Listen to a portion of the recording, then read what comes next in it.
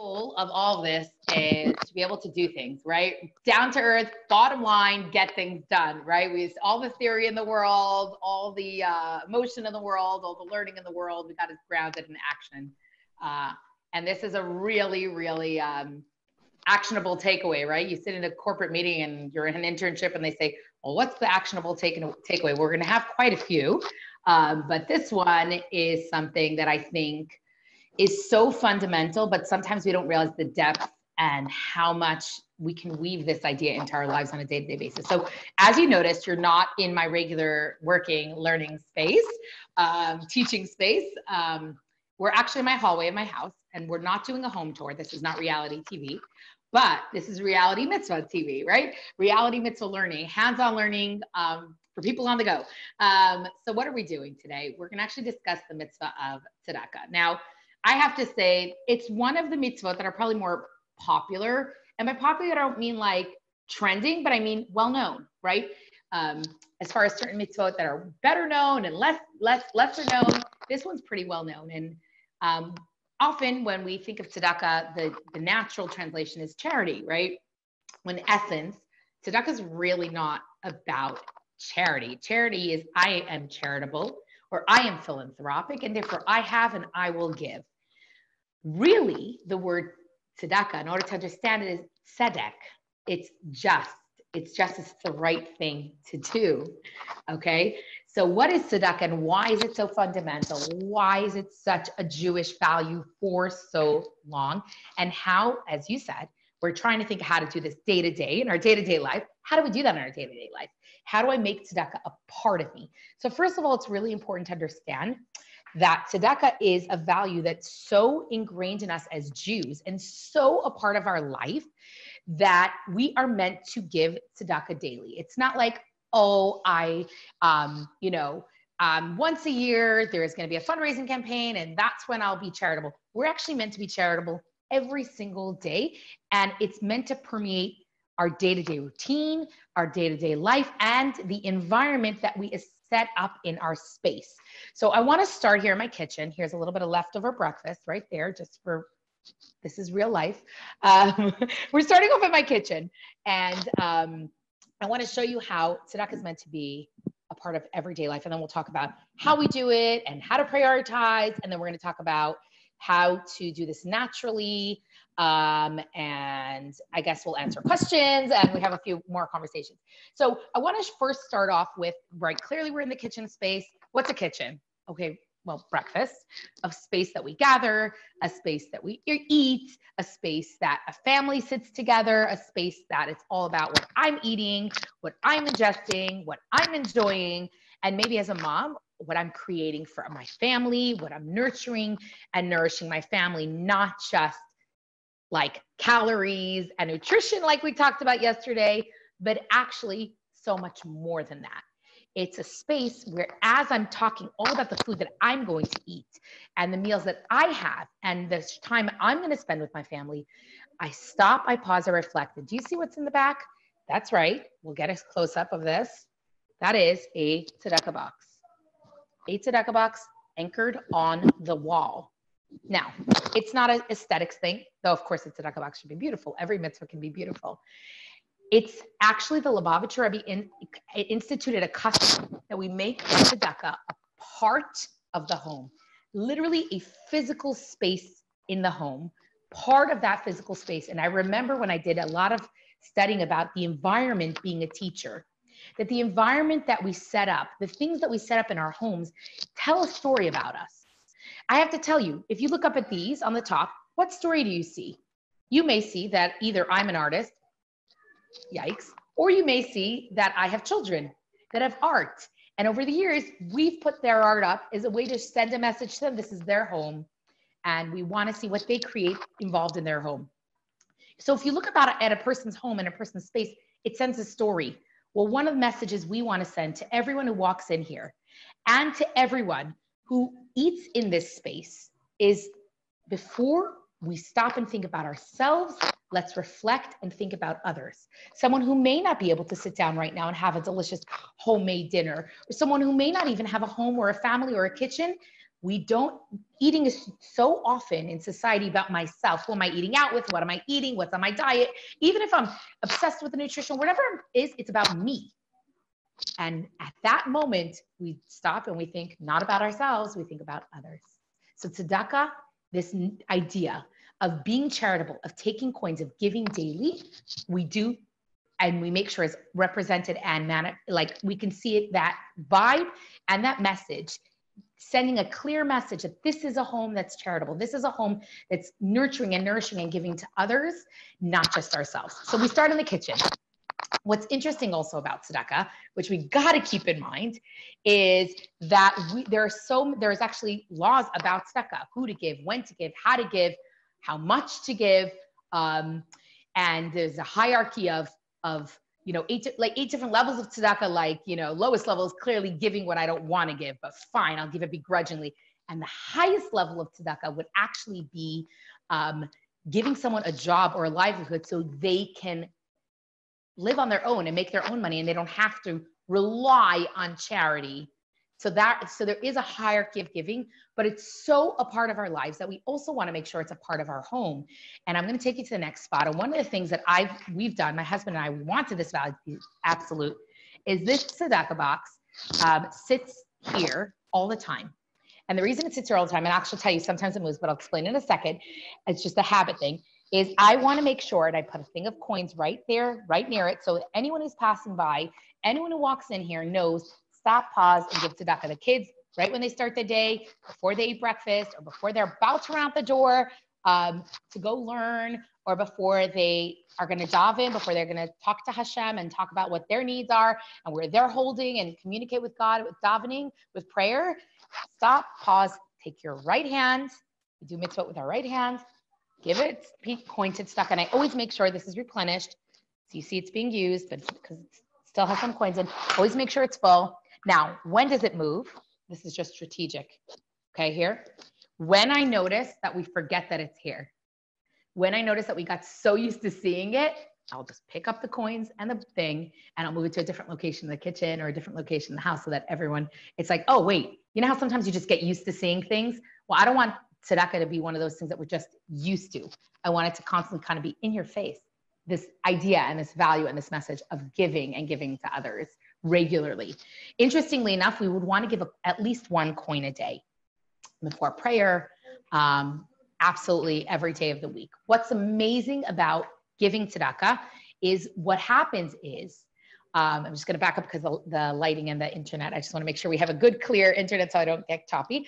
What actually happens is, as we're giving tzedakah, something magnificent happens. It's so a core and such a value in Jewish life. In the Tanya, the Alter Rebbe discusses how tzedakah is one of the highest levels of mitzvot, because through giving tzedakah, I'm not just elevating the coin that I just gave. Right? Can you say that again? Okay, I'm not just elevating the 25 cents or the quarter that I just put in. I'm not just bringing holiness and spirituality to the 25 cents that I just put in the charity box, in the tzedakah box. So what am I actually doing? Here's an interesting idea.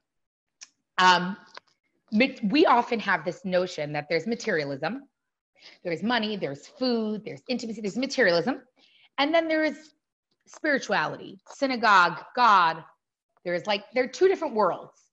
In Judaism, it says, I can't do it because I'm using a selfie stick, which is so not me, but okay. There actually has to be a fusion between the two. Every material item, money as well, can be holy. How do we make it holy? By elevating it, by giving to others, by using it the way God wants us to use it. When we give tzedakah, we are not just elevating that quarter.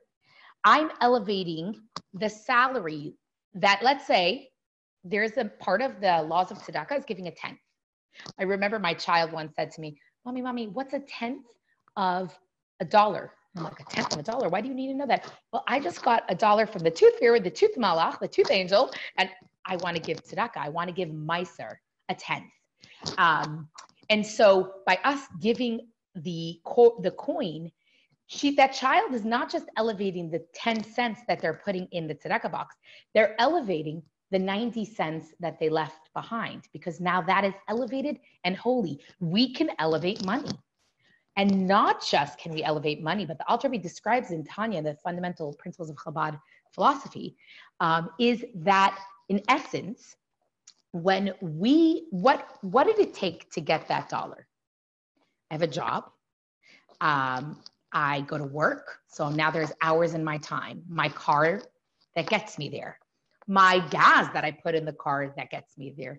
The food that I eat when I'm going to work to have the energy to do the work that I need to do.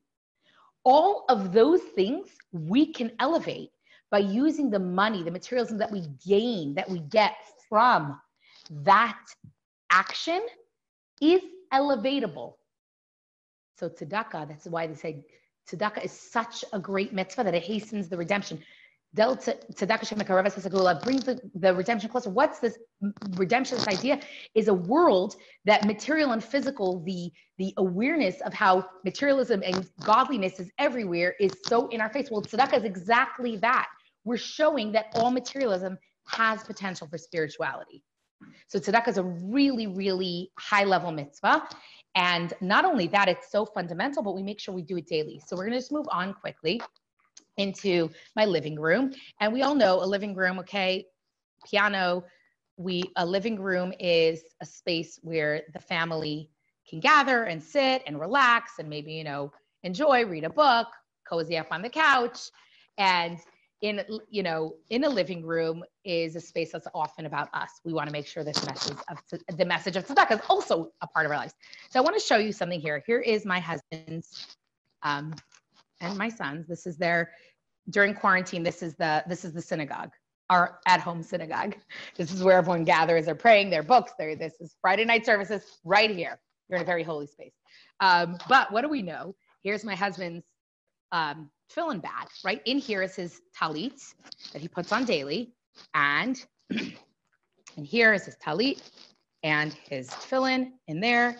And what else do we have in a tefillin bag? What is this? This is a tzedakah box. Before prayer, stop, pause, reflect, think of others. I'm about to think of myself and my family and my needs and my connection to God. I'm about to think of prayer is so personal. Well, at that moment, let's also think of others. Let's stop and think of who else is in need. Okay, so now we're going to swing around to a different area, and we're going to keep talking about this incredible mitzvah, real life, real children, and thank God, not everyone, but most of us are home, which is a really good thing. We're actually enjoying a lot of good family time. What else we need to know about tzedakah is we're going to move along to another spot in the house. Is what else we need to know about tzedakah is really every room should have a tzedakah box. And my children actually have in their own bedrooms their own tzedakah box. And some of them painted it, some of them decorated it, and some of them they can own and personalize the mitzvah.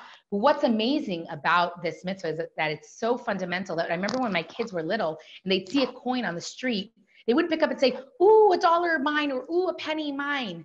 They would say, "Oh, tzedakah." They defined the coins by tzedakah because that was their first reference of what a coin is for, the purpose of a coin, the purpose of money. And so when we went to the pottery place in town, my daughter, when we first had moved there and she went there, she said, "Mommy, look, they have so many tzedakah boxes in this pottery place in College Station, Texas." Like tzedakah boxes. And sure enough, there was a wall full of piggy banks. But this child, since tzedakah is so a part of our day-to-day life and our mindset and our psyche of giving and giving to others, to the child, it was tzedakah boxes. Now, the last stop in the house that we're going to go to, and then we'll answer any questions. Happy to, because I know I'm throwing a lot out there. There's a lot of big ideas about this, but the last spot is right here. So you may recognize this spot if you've gone to any classes, right? Because usually where am I? I'm sitting down right over here. This is the other side of the camera, teaching, right? So this is the background. Has good natural sunlight. It's a quietish space. But what do I have here? Sometimes I'm blocking it. I have here my Shabbat candles. Now they're not set up yet. They will be by tomorrow for Shabbat. And what do I have before Shabbat? Again, Shabbat is a time that what am I doing? I'm lighting candles. I'm bringing in light. And when I light them, I'm bringing in sanctity, light, peacefulness, harmony, a day of rest for myself and for my whole family. It's a mitzvah I do with my 2 daughters, right? Now, at that moment where I'm about to, again, cover my eyes, make this blessing, think about my family, think about my loved ones, think about all those and what the world needs, I stop, I pause, I reflect. And you guessed it. It's my little beautiful coin thing. Again, make sure it's always loaded with coins. Whoever sets up the candles, it's their job to make sure there's coins. And actually on Friday, I don't take 1 coin and give it in. I give 1 before this auspicious mitzvah. Actually, you see that it's kind of full right now. So we need to empty it before tomorrow. But I actually give 2 coins on Friday. And that is because on Shabbat, on Saturday, I'm not going to be touching money, because it's definitely not part of, commerce and money are definitely not part of the Shabbat vibe. I shouldn't be thinking about what I'm buying and what I'm negotiating and what I'm it's all about being present, not acquiring. It's about being, right? That's what Shabbat vibe is and Shabbat's energy is. And there's probably so much more to say about that, but that's not what we're doing here today. So at that day where I'm not going to be handling money, I don't want to miss the chance to do the mitzvah. I don't want to miss Saturdays not doing the mitzvah. So my tzedakah box is pretty full. I would actually give at that point 2 coins before Shabbat.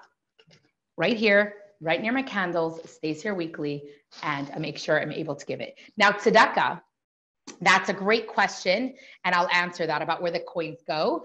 So what's also interesting is that what's interesting also about tzedakah is that we make sure that we give it daily. We make sure we also know that in the prayers of the high holidays, it discusses in many synagogues, we'll say it out loud, uteshuva, utefila, utzedakah, ma'avirin et Torah hagzera, that we know teshuva returns to the essence of who we are, and prayer and all that, and charity, giving tzedakah, doing the right thing with my money, can eradicate a negative decree or something that's negative about my life. And so people maybe in a crisis, they pay attention. Have I given tzedakah? Where am I holding? Because tzedakah brings good energy into life and kind of resets the scale of materialism and spirituality. One more thing I want to say about tzedakah is a good question came in. About where does the money go afterwards? So you're right. These charity boxes, that one is full. Where's it going to go? So I'll tell you something so sweet. We had, COVID rolled in right after spring break, and I had students that suddenly their lives were changed, and now they're not on campus, and they're suddenly, home for spring break, and now they have to come out and empty their apartments and move forward. And I had one student who drove all the way from, San Antonio, 3 hours north, to empty his apartment and go home. And it was a stressful time, an emotional time. I don't have to define. We all were living it, right? We know what it was. We understand that sudden shock we had when suddenly life came to a screeching halt. And what was so moving and touching is this student had learned in the Sinai Scholars class about the value of tzedakah. And he had a tzedakah box. And we gave the tzedakah, we gave him a tzedakah box at the end of class that he could take one and have it in his apartment. And he said, on his way out of town, he stopped by to say goodbye, say thank you for the semester, and he took his full Sinai Scholars tzedakah box, which means he was giving coins daily, which is amazing. He took his full Sinai Scholars tzedakah box, and he handed it to us, and he said, I want to give this to Chabad. I want to give this back to give to others. So now tzedakah, who does money go to? So when this fills up, you don't have to go find a poor person on the streets to give this to. You can actually either write a check, like who writes checks anymore? You can count how much it is and Venmo the person, the organization, that amount of money. You can either do that. You can Venmo, like the person that amount of money. You can write a check if you do that, and see how much it is. But make sure you're giving that amount to the tzedakah, charity of your choice. And obviously, we are careful to give first to, people and to our local community and invest back in what we're doing. I would say that Beis Chana is a great place to give tzedakah to. They're constantly providing, quality learning and engaging material for, women around the world. And so that would be an example of a good charity. So you would give the money from like that equivalent into the tzedakah box. And I know someone who, because a tenth, a Meiser is so significant and important, because Meiser is so significant and important, she said when she just sees what's in her bank account after her salaries, then her mind thinks it's hers. So she said she always, her and her husband have this thing that they take a tenth off and it goes into a separate bank account, their tzedakah bank account. And when, aside from giving coins daily, whenever they know that there's someone in need, whether it's a family member or someone else, they actually will donate, they'll go to that account, because that's how they already calculate that a tenth is not theirs. That a tenth God is giving them as they are the ambassadors to give. And what's fascinating is I think a very high percentage of worldwide philanthropy actually is Jewish, comes from Jewish sources, because tzedakah is so integral and so a part of who we are in our mindset and our values. Quick question. Yeah, go for it. I always wondered, because you know how we know that it's better to give a lot of small amounts than one big amount. Yes. So let's say like it's better to give to like 5 charity boxes 5 cents instead of giving like 50 cents to one charity box, theoretically. So, right? Because the more times you give, the more mitzvahs you get. So yeah, go ahead. So if that's the case, then why does it parallel to when you're finished giving one donation of everything that's in there to one person? That's okay. Technically, like, how does that? Okay, great question. So I'm going to take a left turn here for a second.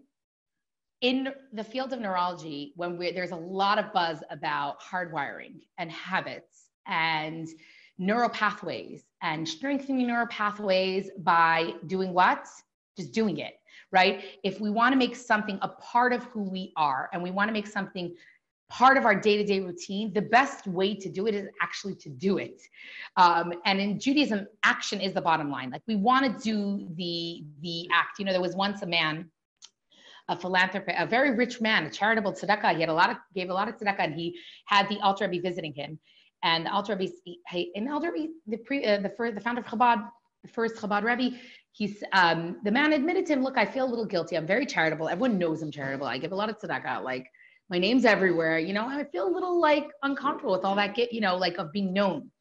And I enjoy the knowledge. I enjoy the like accolades. I enjoy it, honestly. And I have work to do because I enjoy it.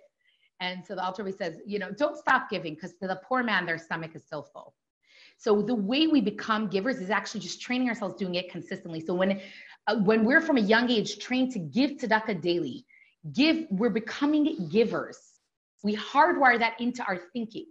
So yes, there's a discussion. If you have $1,000, is it better to give 1,000 individual dollars or $1,000 at once? Now, if you have $1,000 and you can give 1,000 individual dollars, oh my goodness, give day, week, month, year, go for it. Like, no one's going to say that's bad. But every time we're doing a physical action, especially when we're doing with intentionality and we're doing with, as I said earlier, the hierarchy of tzedakah, we're doing it and we're proud to do it and we're happy to do it, then, and in this case, let's say I'm giving, I don't know who it's going to. That's just a very high level of tzedakah when you don't know who it's going to necessarily. Someone tells me someone's in need, I'm going to give it to them, no problem. So when we give daily, we're becoming givers, we're hardwiring ourselves, and every time we do a physical action with something material, like a coin, like my materialism, at that moment that I'm giving the quarter, I'm not just giving the quarter, I'm giving all that energy, and everything how I got that quarter is invested in that giving. Yes, is it delayed, meaning it's not going to the poor person until it's full? Yeah, that's true. That's true. But remember, God, the goodness that we do in this world, it's not just there's not a limit to like, if I'm doing it today or tomorrow. Now, obviously, if every day you can go and find someone, if you're walking down the street and there's someone you can give $1 to or whatever, like, by all means, give directly at that moment. But just strategically and realistically, we'd have to be giving, like, I can't every day empty this. I have more than one job. You know what I mean? Like, halacha and Jewish law is very realistic. So I don't know if I fully answered your question, but I hope it did. Yes? It's a little bit of a buzz. I can't really hear. Sorry. You're good. No, just like when you do empty it, Manya, right? Yes. Sorry. You give it to one person. No? Not necessarily. I'm giving it. No, not necessarily. Not necessarily. And that one person, Okay, there's the recipient. I'm receiving, let's say someone needs tzedakah and you're giving them, let's say I empty this content and it's $25 and I know a student's in need and and I give them the $25. Are you saying it's only one mitzvah because it's only $25? Right. I think you actually did answer it, because you're kind of saying that the energy of giving it a lot of times was done in the moment when you gave it. Even Correct. if later it ends up going to one person. Also, like the Alter Rebbe story, that one person doesn't, the hungry man doesn't care. They just have the bread in their stomach. You know what I mean? Right. That's right. You understand the answer to this? Why that story, that makes sense now? Yeah.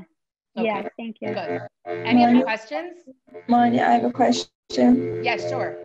So you kind of touched on this when you were talking about the student that like takes a separate bank account for the 10%. But if we're supposed to give every day, how are we supposed to calculate like what 10% Awesome. is? I don't count this in my 10% of giving. 10% plus a coin a day. Okay. I have to tell you, there's this notion that when I have a job or when I hit my 401, when I buy a house or when I buy my girlfriend her diamond ring, that's when I have a child, when I start my kids' college fund, that's when I'll start giving. We're supposed to start giving every single day. You babysit, you have a summer internship, 10% of it. Start training yourself to be a giver. It's so good to be on the giving end. Oh, no, I would swap in some of the money for coins, like literally go to the bank and get rolls. I do that. I get rolls of coins, pennies, nickels that I can, quarters that I can have around and have a tzedakah box. And you know what happens when you have a tzedakah box in your room? Every time you see it, you're sending yourself a message. You're setting a tone for the space, which is why our children have, everyone has a tzedakah box in their own room, because their room is their own space. And we want to make sure that in their mindset, tzedakah is a part of their mind as well. Does that answer your question? Meaning I wouldn't necessarily, look, my personality, if let's say I had a summer internship and I had to give $1,000, I'm not going to, cash in $10 and now I'm giving $990, right? It's okay. The $10 I'm giving with this, but everyone has to be realistic to who they are and where they're at or whatever. That example of the couple who has that bank account, it's just was her mindset of how to set herself up that she didn't feel like, oh my gosh, like, how much do I need to give and how much is mine and how much isn't, or, oh my gosh, all that money just left my account. She wanted to have, that was her strategy. That's not a halachic, or that's her way of making sure she's able to really incorporate giving in her life. Okay, thank you. I have a question. Yeah, sure. So what do you do when you're doing that? You're giving your daily points, you're giving 10%, but on the street, you're always confronted with people who are asking for money. And sometimes they're the same people, and what do you do?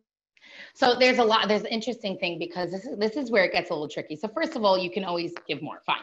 But sometimes, and we have to, maybe an ethical conversation and it's longer than a mitzvah minute, but the whole notion of, I remember once I was outside of a supermarket and this man who said, can you give me money? I'm hungry, I don't have food. And I said, I'm going into the store, I'm happy to buy you food.